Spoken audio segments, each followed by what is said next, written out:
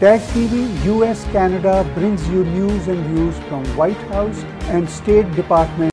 So I want to start by acknowledging the horrific tragedy in Minnesota of George Floyd. The death of George Floyd is absolutely tragic. That video that we saw, that I saw, that my staff saw, that the president saw. And the president put out a statement last night that at his request, the FBI and the Department of Justice are already well into an investigation as to the very sad and tragic death in Minnesota of George Floyd. I have asked for this investigation to be expedited and greatly appreciate all of the work done by law enforcement. My heart goes out to George's family and friends. Justice will be served. I can tell you that as I'm briefing you at this moment, the president is receiving a briefing from the Attorney General, Bill Barr, on this, and the Deputy Director of the FBI. So that is ongoing as I begin this briefing.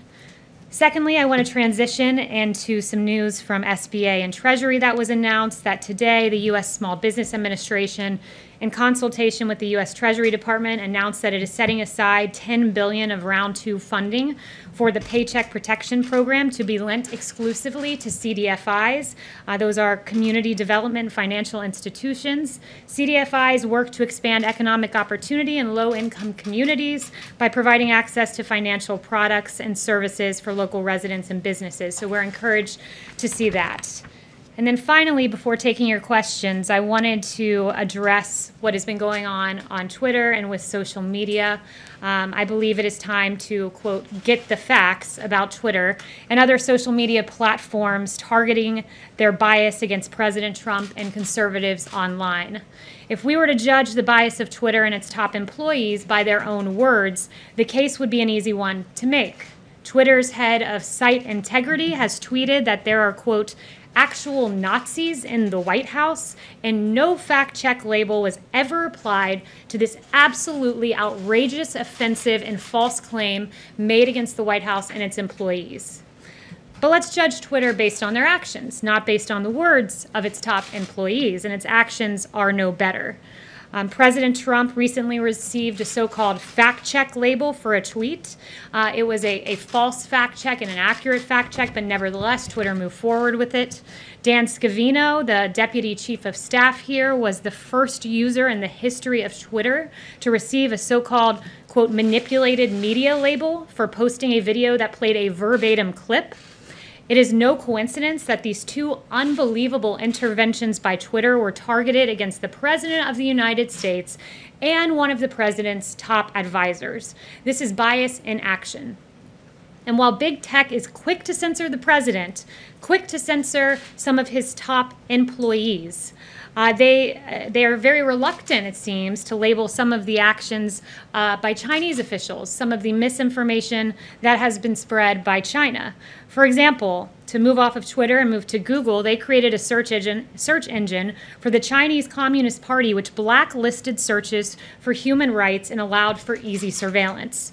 Facebook and Twitter have both taken paid advertising that spread disinformation about China's mass imprisonment of religious minorities, and Twitter has allowed Chinese officials to use its platforms to spread misinformation about the coronavirus, undermine the pro-democracy protests in Hong Kong, and more. And then back in March, a Chinese official began spreading a conspiracy theory on Twitter, an egregious one, that our U.S. military was responsible for the spread of the coronavirus. And that tweet, that disinformation, it took all the way until today when we raised concerns about it to get a fact check. So they appear to be very hastily eager to censor President Trump and some of his employees, but a little reluctant when it comes to China. It's a bit befuddling. But no one believes in the First Amendment more than the president. The president will take action to ensure that big tech does not stifle free speech and that the rights of all Americans to speak, tweet, and post are protected. And finally, I just want to note one other action of Twitter that I learned just before walking out here, that on the Mueller report, their anti-Trump headlines were anti-Trump by a ratio of 76-1. That's extraordinary, and it's not just bias aimed at President Trump and his employees. It's also aimed at everyday Americans. It's aimed at the movie Unplanned, as Twitter suspended their account and then came up with an excuse in the aftermath. And then just another example, that liberals are allowed to incite violence violence against the Covington kids, who were in the end proven right, and their video was taken out of context, and yet these individuals were allowed by Twitter to incite violence. It's very disturbing to see. So those are some of the president's concerns, and with that, I will take questions. Jim. That's a very nice tie, Jim, by the way. Thank you very much. Yes. Yesterday, the U.S. hit 100,000 deaths from the coronavirus. That happened at around 6 o'clock yesterday evening. It took until about 9 in the morning for the president to recognize that on Twitter. What took him so long?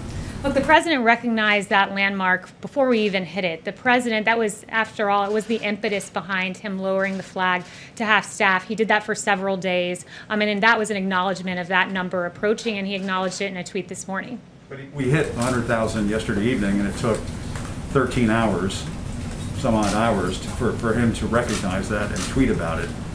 And far in advance of that benchmark, as I noted, he lowered the flag to half-staff. The president has said, you mentioned 100,000, but the president has said one death is too many. He takes this very seriously. He said before, this is the hardest part of his presidency. It's something that no one wanted to see happen. And on Twitter, shouldn't the president be fact-checked?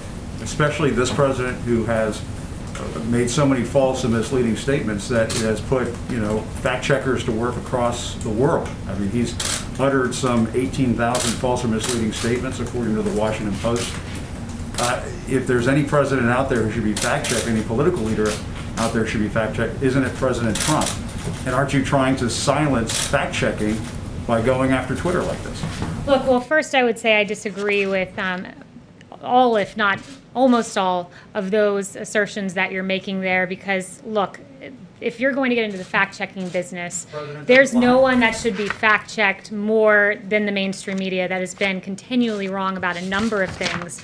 To give you a list of some of the most egregious ones, that ABC News in December of 2017 falsely reported that Flynn would testify that the president directed him during the campaign to make contact with the Russians. That was false. In 2017, your network, CNN, botched their WikiLeaks email exclusive and were forced to make on-air corrections. CNN's Jem Sciutto, another CNN one, dropped a fictional bombshell in 2018, July, claiming that Michael Cohen would tell federal investigators that the president knew of the Trump Tower meeting. And there are many more, not to just put the onus on CNN there. So if anyone needs to be fact-checked, I think it should be the media. There are news outlets that make mistakes from time to time. We own up to those mistakes. We correct those mistakes. Not always. I have many you guys haven't owned up to. I could get to. We do on a regular basis. The president never owns up to any of his false or misleading statements or outright lies. You have pledged in this briefing room to never lie to the American people. Are you saying that the president of the United States has never lied to the public before? I'm around the president. His intent is always to give truthful information to the American people. And you mentioned that the media apologizes for their mistruths. I mean, I'm sitting here looking at other headlines in the New York Times saying there aren't enough ventilators to cope with the coronavirus. In fact, we had an excess of ventilators we've shipped around the world. Washington Post, U.S. health system is showing why it's not ready for a coronavirus pandemic. We were ready. There's many more I could get to. I could, on the coronavirus specifically, I could spend the time going through these, but I don't think that's what the American people want to hear. Yes.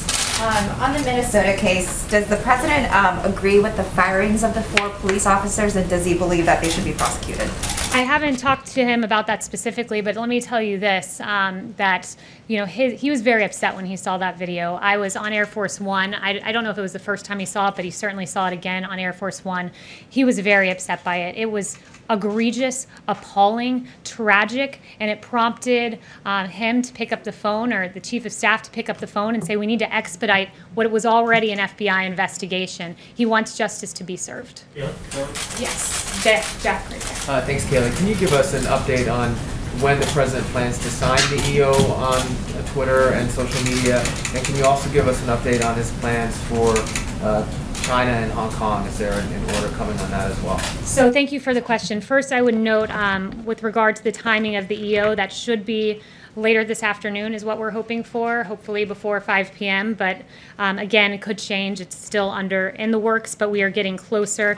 With regard to Hong Kong, I would just say, reiterate what I said 2 days ago, but I would also say that China's decision to impose a new national security law in Hong Kong lies in direct conflict with its international obligations under the principles of the legally binding UN-registered Sino-British Joint Declaration, and that Secretary Pompeo determined that Hong Kong does not warrant different treatment under U.S. laws because Hong Kong no longer remains sufficiently autonomous from the PRC. And then anything further, I'd refer you to the State Department for now. Just one more somewhat related. The House recently passed a bill about a minority group in China, the Uyghurs, if I said that correctly.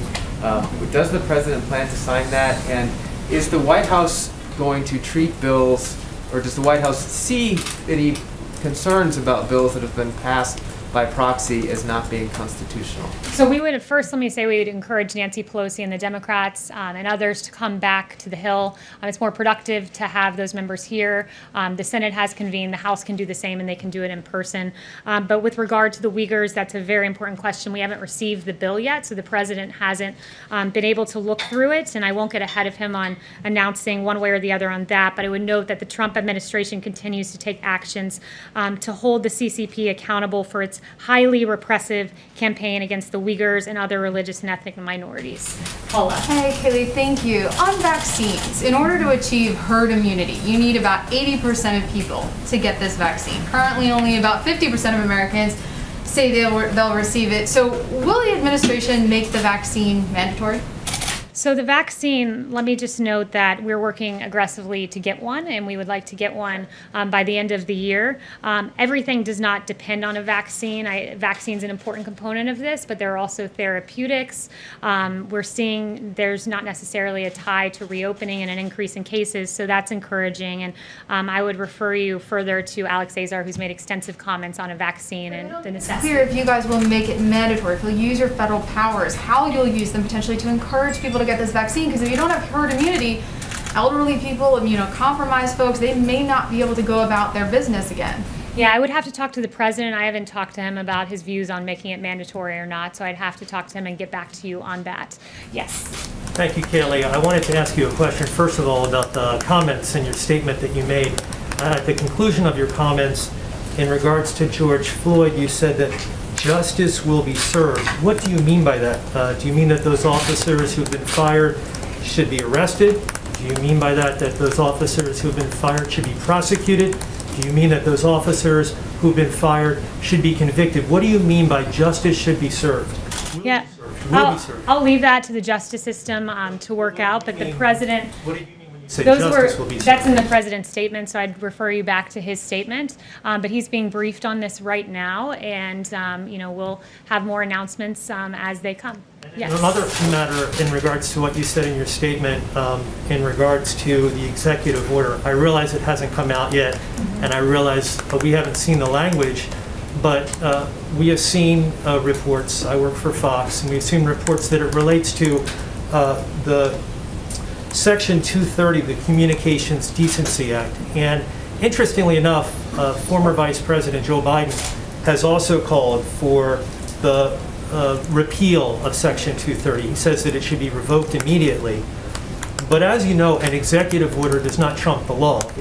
An executive order can't, for instance, repeal the law. It can't in any way amend the law. So what would be the intent behind this executive order without getting ahead of what the president intends to sign? Yeah, I don't want to get ahead of that, but the one thing I will say more broadly, you referenced that section, I think that would be included in what I'm about to say.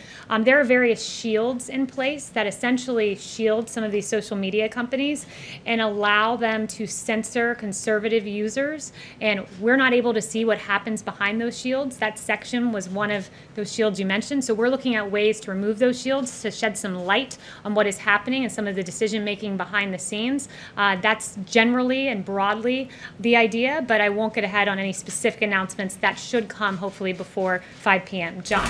Kayleigh, I want to follow up on Jim's question on fact checking and Twitter, but first a clarification. Has the president spoken to the family of George Floyd? Not to my knowledge. If he did, without my knowledge, that could have happened, but not to my knowledge. Do you know if he intends to, or will you get back to us on that? I can ask him, and I can get back to you on that. Okay. And regarding the fact checking, I mean, the president clearly said things in these tweets that are not true. Do you not acknowledge that? No, I don't acknowledge that. He said, for instance, that the governor of California is sending out ballots to millions of people, anyone living in the state, no matter who they are, how they got there. That is not true. California is sending out absentee ballots to registered voters, not to anybody.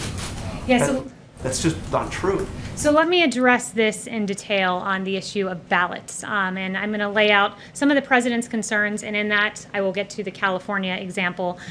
First, I want to note that there is a Pew study done that shows there's plenty of reason to believe that in the mass mail-in system that there is fraud. They estimated that approximately 24 million, 1 out of every 8 voters registered in the U.S. are no longer valid or are significantly inaccurate. So these are people who are on voter registrations that have not been maintained, that have not been kept up. More than 1.8 million have been deceased, they estimated. And then when you look and drill down into some of the examples that we've seen in states, Nevada I read about this last week, and it just really struck me as a perfect example of what the president is concerned about with mail-in ballots and the fraud that can be inherent in that. There were ballots, because Nevada mass mailed them out to voter rolls, that were piling up in apartment complexes, outside of apartment complexes in Las Vegas, sitting around in trash cans. This is how we're protecting ballots. It's extraordinary. Postal workers, one 36-year veteran carrier said she's never seen anything like these influx of absentee ballots. All of the people had moved or died when she set out to deliver on her first delivery route, and this happened just recently. You can go read the articles from last week. She found 65 ballots of people who had moved or died on her second carry, 100, and then as the week progressed, thousands just sitting in crates. I mean, this is extraordinary. This is not how we should be protecting U.S. ballots. In South Carolina, the Democrats sued to force a rush transfer of mail-in voting, and this happened again recently. I think it was last week. And mail-in ballots for South Carolina turned up in Maryland. There's another example of 700 suspicious mail-in ballots in Dallas, and an individual charged with second-degree felony illegal voting, and he's accused of visiting a woman in April to collect her blank absentee ballot, filling it out and forging her signature. I mean, this is extraordinary. And then you go on, there's a New Jersey example of over 3,000 ballots that were seemingly set aside. And going to California, you mentioned, California is one of those states that's notorious for ballot harvesting. And in 2018, the registrar in Orange County said that they reported that his office had people dropping off maybe 100 or 200 ballots at a time, and somehow in LA County 112% of LA County is registered to vote. So the problem is this: when you don't clean your register and you send out your entire register, auto send out these ballots, they end up in trash cans like in Nevada. They are subject to fraud, and that is extremely troubling. But Kayleigh, I asked you a very specific question. The president said that California was sending out ballots to everybody in the state. That is a false statement. It is not correct. Will the president correct that, acknowledge that what he said is simply not true? There is an executive order that was put into place recently by Gavin Newsom that would auto-send to voter rolls, and that would lead to what the president was suggesting. Yes. Excuse me, Kayleigh, to registered voters, it's not to everybody, it's to registered voters. Yeah, to everyone, including dead people on the voter rolls, including to the mysterious 112% in LA County. That's not just everyone. That's everyone plus an extra 12%. And if you're not concerned about that, I'm sorry. I mean, the media is very concerned about the security of our elections, but when it comes to mail-in ballots, all of a sudden, the concern for election security just melts away. But Kayleigh, you yourself have voted by mail. Thank you very much. Brian. Research on mail-in ballots, research has shown that, one, it doesn't benefit either party, it increases voter participation, secretaries of state of both parties are still pursuing it, and fraud is not widespread. And so why is the president continuing to tweet about this and to give the impression that there's widespread fraud in the use of mail-in ballots when he himself used a mail-in ballot? The big question is, some are concerned that the president may be laying the groundwork to cast doubt on the election. Is that what he's doing by bringing this up? Well, I appreciate you bringing up this question, and specifically the component about the president using mail-in ballots. There's an important distinction, and I think it's lost upon a lot of people, but it's important to make, is that the president is okay with mail-in voting so long as you have a reason. He's not okay with mass mail-in voting where you auto-send, as I said, to all of these voter rolls with people who are dead that are subject to fraud. That is the case. I listed off for you, I think 3 of the 5 examples I gave you were from just this week and last week. So this does happen. And research has shown, Stanford University did a research study that showed that there wasn't widespread fraud in these vote by mail, and that it didn't benefit either party and increased voter participation. So why would the president be against that? Yeah, it is subject to both parties. This can hurt both parties. I would note that a bipartisan commission, led in part by President Jimmy Carter, a Democrat, concluded that mail-in ballots, quote, remain the largest source of potential voter fraud. So moving the entire country to that system doesn't make sense, and doing so in a hurried fashion ahead of November. Just go look at the Democrat Iowa caucus and how it worked out when they tried to move to a new system. Trying to lay groundwork to cast doubt on the results of the election. Finally, is he laying groundwork to try to cast doubt on the results? No, he's certainly not doing that. And I would finally note there's an additional concern that was very well laid out by the Wall Street Journal editorial board, that in 2016, minorities and first-time voters were more likely to have mail-in ballots thrown out. So that is another troubling concern. In fact, 319,000 of those total votes were rejected. Yes. Thank you. Back in November, President Trump went up to Walter Reed, said it was for phase 1 of his physical. When does he plan to complete phase 2 and release the results to the public? Yeah, I don't have an update on the physical, but because you asked that, I'll specifically inquire about that today and try to get back to you. Do it? You what? He does plan to do it? Yes, he does. Yes. Yes. Thank you. Thank you for doing this. I wanted to ask you about, President has completed his 2 weeks of hydroxychloroquine. Have you spoken to him what he's feeling about? Is he feeling better? What's his feedback about that? I did, and thank you. I know that you emailed me a question to that effect, and I didn't have time to follow up with you via email, but because I saw that, I went into him just before coming out here, and I asked him that, and he said, quote, he's feeling perfect, quote, he's feeling absolutely great after taking this regimen, and quote, he would take it again if he thought that he was exposed. So he is feeling very good, and I also would point folks, there's a very, very well done piece. It's very thorough with a lot of medical experts laying out about prophylaxis use of hydroxychloroquine by Tina Hessman-Say at sciencenews.org. It's very well done. She talks about the nearly 200 clinical trials around the world, including 28 involving healthcare workers. In fact, at Henry Ford Hospital in Michigan, 3,000 healthcare workers are taking it as part of a trial. And there's some really excellent information there about the use of prophylaxis for this. A number of Indian Americans doctors have been writing. I have seen some of those letters. They are supporting President taking hydroxychloroquine. Some of them have themselves taking it. Have you seen those too? Yeah, absolutely. Well, there's a lot. It's not specific to the president, these doctors, but they just talk in general about what they've seen. For instance, Sarah Lofgren, an infectious disease doctor at the University of Minnesota Medical School in Minneapolis, they're testing hydroxychloroquine there to prevent COVID-19. And she said when used alone, we're not seeing major issues out of the thousands of patients. We're not seeing things that some people are concerned about. And I would just note that it's important, of course, always, if taking hydroxychloroquine, get a prescription from your doctor. Doctors are the ones that need to be prescribing this. But that being said, I think that some of the hyperbole around this drug that has been on the market for 65 years, been approved for use in 3 other maladies, and has been approved for off-label use, when there's a lot of hyperbole about this being unsafe, some of the things I've seen reported out there, there are consequences deterring people from being recruited into actual clinical trials. I have some quotes from a New York epidemiologist and others conducting trials saying they're having trouble recruiting people because some of the myths that are out there. So it's important to note that this drug has been safely used by millions of people for a long time. One more on China. Yes. President yesterday tweeted about he wants to mediate between India and China on the border dispute. China has been behaving very weirdly, very aggressively with its neighbors in the last few weeks, in particular in South China, so you must have seen on the Indian border side. What's the message President has to these countries? Yeah, I'd refer you back to the president's tweet on that one. Yep. Yes, Christian. Thanks, Kayleigh. We saw reports that before swearing in John Ratcliffe as DNI, Rick Grinnell declassified a trove of documents related to the Russia investigation. The president hinted that those could be made public sometime soon. does the director plan on doing that anytime in the near future? Yeah, so those, I believe, are under a process of review by the DOJ, so I'll refer to them on that. Yes. Tom, do you have a question? I thought I saw you had your hand raised. No? Kayleigh. Kayleigh?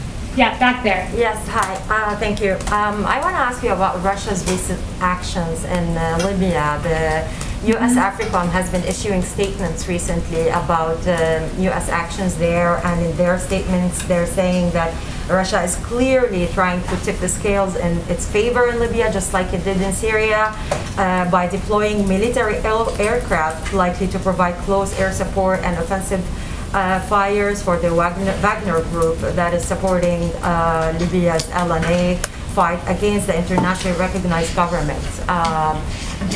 What's the White House position on this? And do you agree with the U.S. AFRICOM assessment that their actions, the Russian actions in Libya, are destabilizing the region? Yeah, we encourage de-escalation in Libya, and for more, I'd refer you to the DOD.